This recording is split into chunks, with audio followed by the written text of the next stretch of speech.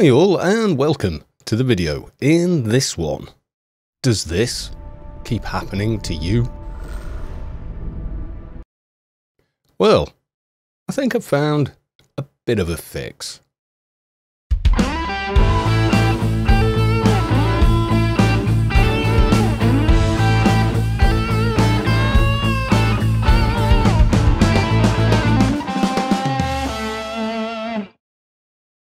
Okay, in this video we are going to cover the new engine and how to, inverted commas, fix it. So this is not 100%, but it seems to have added a great deal of stability to the new engine for me. Now, I last year released a video on how to set up the vanilla engine correctly with the NVIDIA control panel, and this video also will be NVIDIA centric, and the reason for that is I don't have an AMD card, but there we are. Okay, so first thing we're going to need is a little tool to mess around with the NVIDIA drivers. So first off, I'm going to type in NVIDIA profile inspector. There we go, and top answer is Guru of 3D. So let's pop there. It's a pretty damn decent site, doesn't give you any real problems. Just make sure you're downloading 2.1.20, which is support for network frame 4 or above, and if you have Windows 7 then you certainly have that. So it'll give you a couple of different options, more adverts, but hey, it is a pretty decent site. There we go, and it's downloaded. Now I downloaded to the desktop. So in the folder you've got NVIDIA Inspector. So let's double click. It's pretty harmless. There's a lot of features and tools, but you can see here GeForce and the driver version you're actually using. If you click on this little symbol here, there we go. You've got your global driver profile. You've also got 5 bazillion others. Now, if you look, Anarchy, nothing. Yeah, there's no kind of driver setup within the NVIDIA database for Anarchy Online, the new engine or the old one. So what uses basically the same engine? Well, it's a toss-up somewhere between the Conan engine and the Secret World engine. Now, on testing, we found that the Secret World engine seems to be about the best. So let's start typing that. There we go, and it's found it, the Secret World. You can see there's an awful lot of stuff that's been added by NVIDIA, etc., or however it's done, that adds a bunch of features. So if I click on this little icon here, add application to current profile. So we click on that, and then let's go to where our Anarchy Online folder is. Now, in my case, it's pretty much lived on the C drive since 2001 in some form or another. Scroll down, and once again we want the anarchyonline.exe and click open. Now that has now added Anarchy Online to that profile. Now in my case I've got SLI running, and if I go down you'll find ambient occlusion was actually off, and all I did was use the drop down and just enabled, and I've got it set on quality. You can go to high quality. Doesn't seem to make a lot of difference. It just makes some of the lighting look pretty nice, and then texture filtering quality I've set on high quality. So there we go, and then say apply changes. Okay, so that's step 1 done.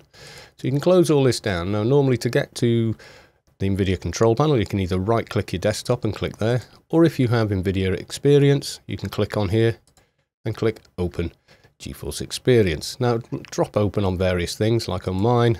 I've got a bit of an unusual system in that I'm running different SLI. So I've got a GTX 670 and 680 running in SLI. Yes, it does work. But we want to go to manage 3D settings, to program settings. Now, I've already done this, so you can see here, it's found the Secret World Anarchy Online .exe. If it's not there, click on add. Then you're going to want to even though these pop up in here, tell it browse. And again, you can see I've already been in here, so you go back to your Anarchy Online folder, and once again, Add anarchyonline.exe. And in my case, it hasn't added it because it was already there. And the only tweaks I've made in the control panel then is single display performance mode, because I'm only using a single monitor, and then power management, because AO does not use a great deal of resources on the graphics card generally.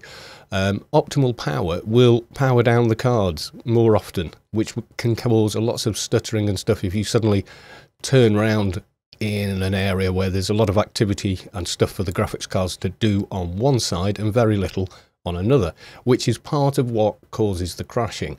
This doesn't seem to work unless you add the profile though. So we're going to say maximum performance, texture filling, I've set up on there as high quality as well, and that's it. Job done. Now a little apply will come up if you actually make a change, but as you can see I haven't actually changed anything because it was already set like this. Now that is done, let's log into game.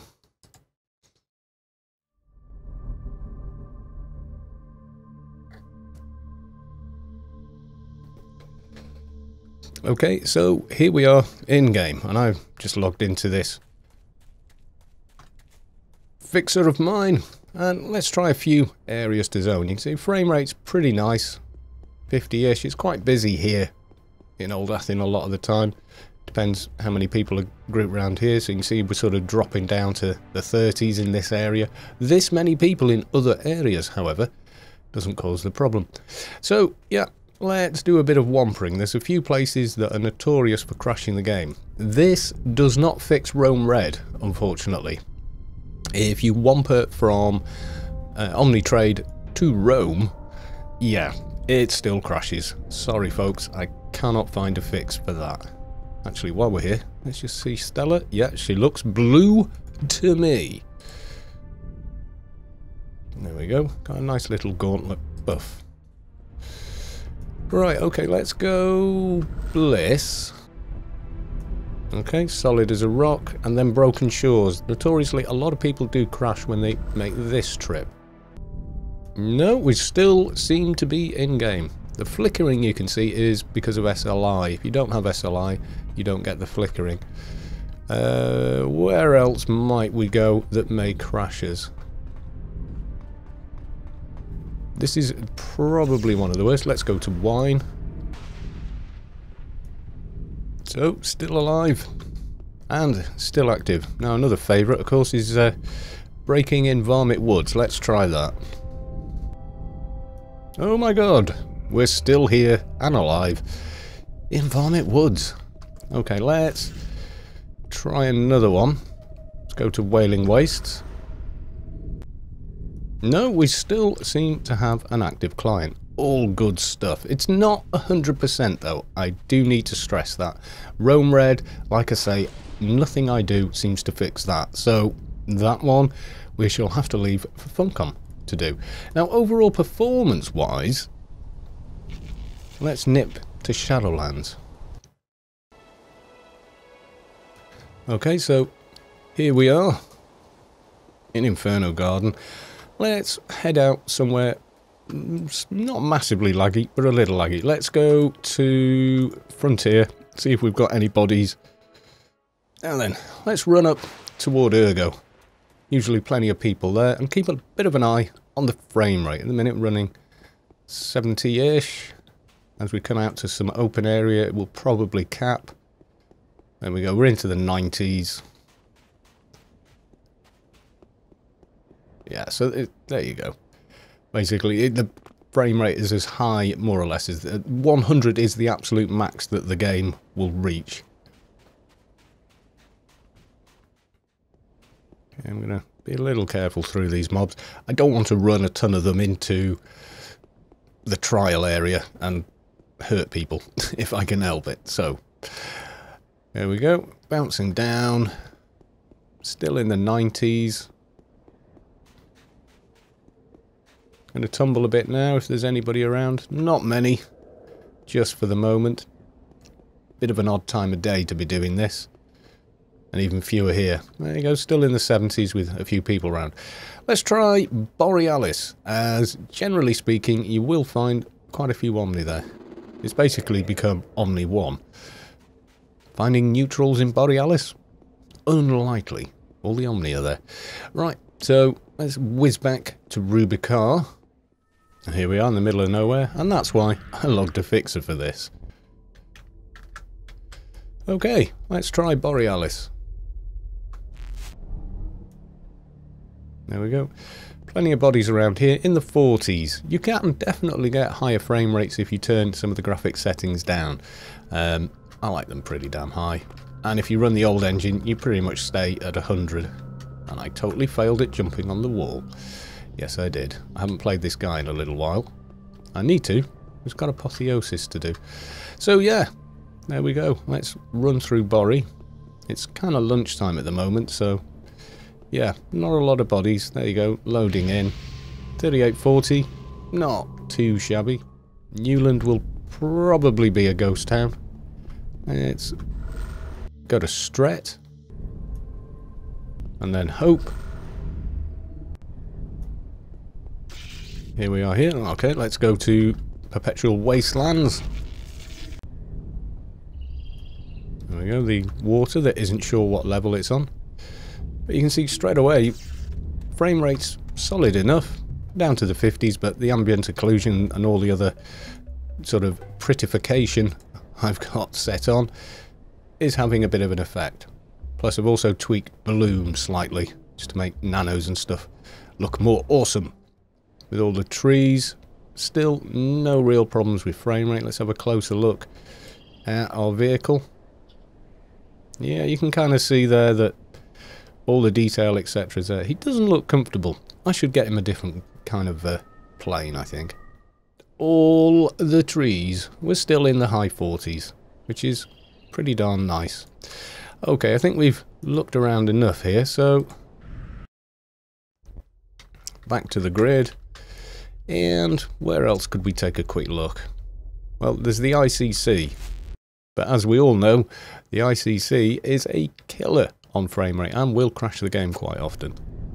So let's see how we do. There we go. Holy frame rate, Batman. Still in the 40s here. Let's run out to the main area. We'll probably drop to the 30s. Yep, there you go. Down to the 20s. Yeah, it's just one of these areas that needs to be optimized. But the engine is not crashing, which is great stuff. We like that. Yes, we do. There we are, got plenty of bodies. 40 frames a second with people standing around looking cool. Because looking cool is a thing. Yeah, the flickering you're seeing there is purely down to me running a rather unusual. Could you buff me with grid space freedom? Yeah, that's why it's still on my hotbar. I never use it personally, but there you go. You're welcome. There you go. So yeah, all looking good. This is definitely a visual improvement for me. If we take a very close look at leaves and things on the ground, that's sometimes easier to do if you get the camera onto the deck. Sort of like this. There we go, you can see leaves and such. And Gildy there. Looking good. Is he 205 yet? He is. Have an Uber buff. And have grid space freedom. And you too. Seeing as everybody asks for these buffs, I might become like Kane and just buff everybody. So yeah, you can see there that the nanos, etc. do look pretty good. I'm going to give him a couple more buffs just to show you what I mean by those. So let's give him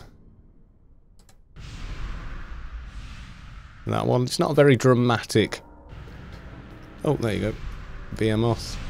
It's not a very dramatic looking nano, but it's pretty good. Let's give him NCU. There we go. And I think that's his ult, but let's give him team invite as well. Okay, so we're now doing a much bigger nano. I think this one lights up everybody.